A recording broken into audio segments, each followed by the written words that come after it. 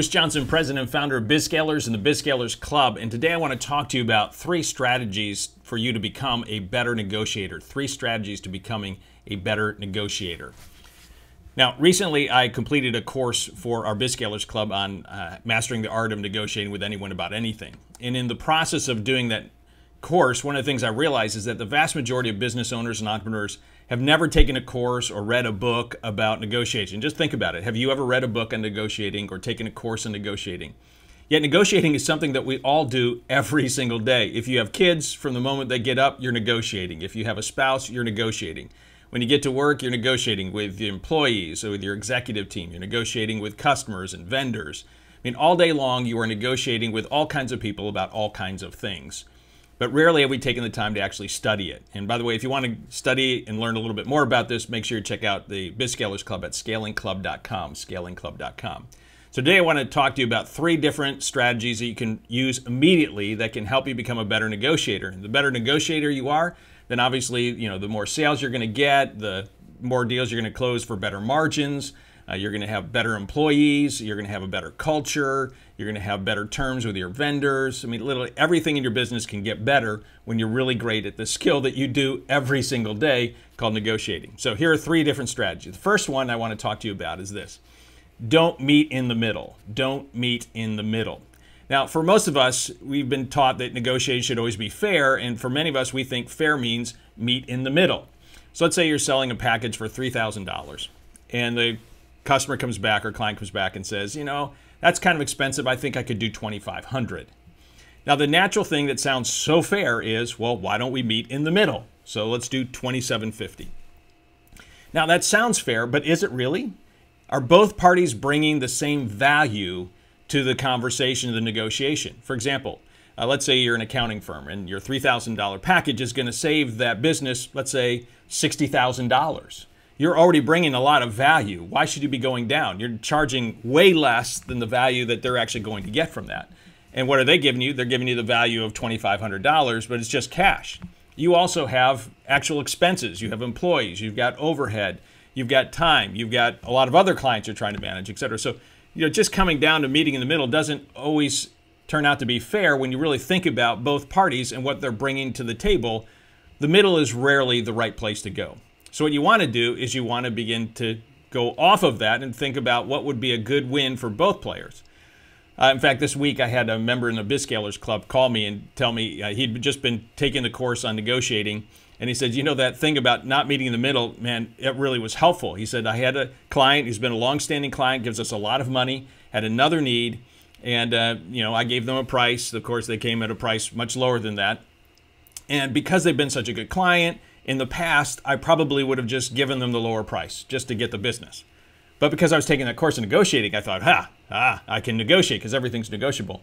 And his first thought was, hey, I should just send out a price right in the middle.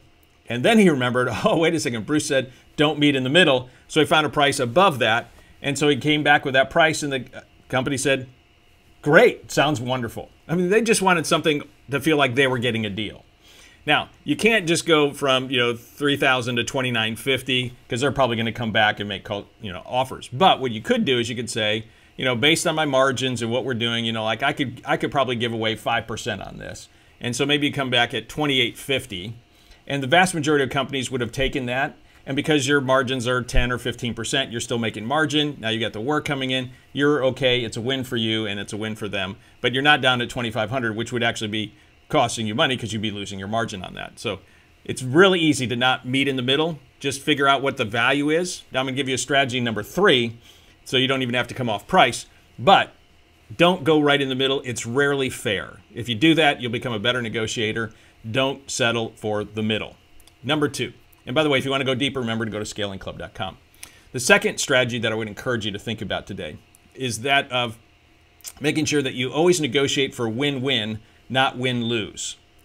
A lot of business owners and entrepreneurs think, if they want to become a good negotiator is someone who gets every penny that they possibly can. Like they know how to skin the cat. Well, that is absolutely not true. Good negotiators don't try to skin the cat, because if you skin the cat, you get a skinny cat. And if you've ever had a skinned cat, it is not a very pretty sight. Moreover, you end up getting a really bad reputation in the community if you're that kind of person. In fact, in the course in BizScalers Club, I actually tell a story about one of our clients who about 18 years ago was negotiating a 7-figure deal, and the other person was one of those skin the cat kind of people, and he ended up killing the deal because he didn't want to work with that person, so that person lost that deal. And then on 3 separate occasions over the years, other people who've been trying to negotiate with that guy contacted my client and asked them, what do you think about this guy? And on 3 separate occasions, he's told them, don't do a deal with this guy. So he's now lost on 4 multi-million-dollar deals, not knowing that because he was a jerk 18 years ago, he's still paying the price.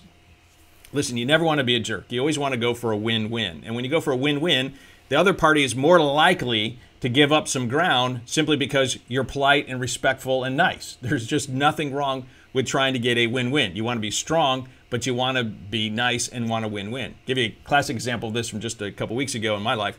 My wife lost the diamond on her wedding ring.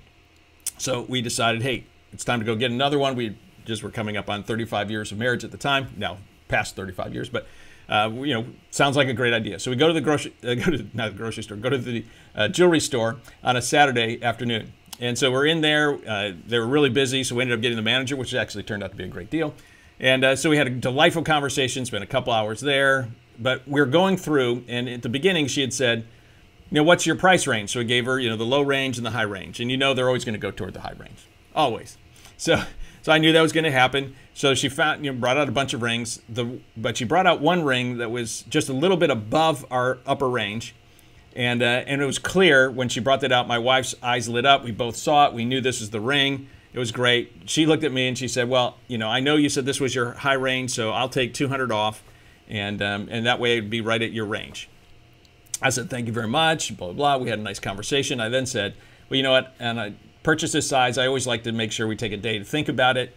And so we'll get back to you on Monday. Well, I got home, and on Sunday I was looking at my calendar for the week. And when I looked at my calendar, I realized that I had booked, not me, but other people had booked appointments with me. So I was booked all day long, which I almost never do because I hate being booked back to back to back. And so I decided to send her an email on Sunday. And so I said, hey, thank you so much. Thoroughly enjoyed it. This is the ring my wife has selected she wants. All we have to do now is negotiate out the price. I said, as we talked about yesterday, I'm a business coach. I believe in win-win. I told you I just completed a course in negotiation. And I said, so, I don't want to go back and forth for days. I want you to win. I want me to win. You need to protect your margins. I know you need to protect your quota for the month. So all I want to know from you is what is a fair price that is a win for you and a win for me? And if we can get a good price, I can say tomorrow, let's get it done. She writes back the next day and says, hey, thank you so much. It was delightful meeting you guys. And I appreciate your approach to negotiating. So here's the price I can give you. And the price she gave me was right in the middle of what I was hoping she would give. And so it was a done deal. Very simple negotiation. But now, not only did I get a win, not only did she get a win, so she's got margin. I reduced the price that I had to pay. My wife is really happy. But now I can walk into that jewelry store anytime, and I'm not a jerk, right? Like I can now continue to do deals because she knows that this is a person who wants a win-win. I want you to win. I want you to be profitable. At the same time, I want to get a good value for me. It wins for both of us. When you have a win-win approach, it always wins for you. Be strong. You want to negotiate to get a better deal. Like I could have paid the amount, just taking the $200 off. That would have been fine. But the reality was, you should negotiate. Everything is negotiable. So number one, make sure you don't meet in the middle. Number two, make sure that you shoot for a win-win, not win-lose. And the third idea would be always make sure you prepare options ahead of time. Prepare your options ahead of time. One of the mistakes a lot of business owners and entrepreneurs make when they're trying to negotiate is they think everything is always about price, and it's not. There are a lot of other variables in the equation, and you should negotiate those out before you start always doing the price deal. This is how you could avoid coming off the $3,000, for example. Or if you want to come off the $3,000, they have to exchange some value for that. So don't just come off price. If you've thought about it ahead of time and you have this $3,000 package, you might be able to say, well, normally people pay for that right up front, and they pay $3,000. You could come back and say, well, what if we could work some terms out in payments? And now, whether they're 3 or 4 or 6 payments of $500, let's say, you could do that and you still get the $3,000. And so, for them, the $25,000 was related to their cash flow for this month. So if you gave them payments, they would be happy to pay that full price of $3,000 to get everything that's included in it. Or it might be that you could come off of your 3,000, but you couldn't do it and deliver it this month because you're in a busy month right now and you have to take the stuff with the good margins. But if they're willing to wait and it can be done in one of your slower times, then that would be fine. And you'd find for some clients, they're like, hey, it doesn't have to be done this month. You know, if it gets done the following month, I'm okay with that. And so therefore, you're using an area where you would have had a downtime and it was slower, and you can now employ your people, and now they're not playing video games on their computer. They're actually doing work. So you might be happy with doing that. Or you could come back and you could say, in our package, the way it's priced at $3,000, that includes us coming out for a quarterly tax discussion. So, if I come off that price, I can't do all 4 of those. What if we just did one annual tax review, and so I would take 3 meetings off, so I could take out some of the value, and I could reduce the price accordingly. And they said, yes, I could probably do that. And then you might say, well, so I'd pull out those 3, and what if we did 2,600? But now you've taken something off, so now you don't have to spend that time. Now you can use that for billable hours for something else. That might be a good workable solution. But if you've thought about all the things that you could manipulate and adjust and change, what all the options were, and if you had done that ahead of time, when you're in the middle, you could be able to suggest those things rather than thinking that it's always just about price.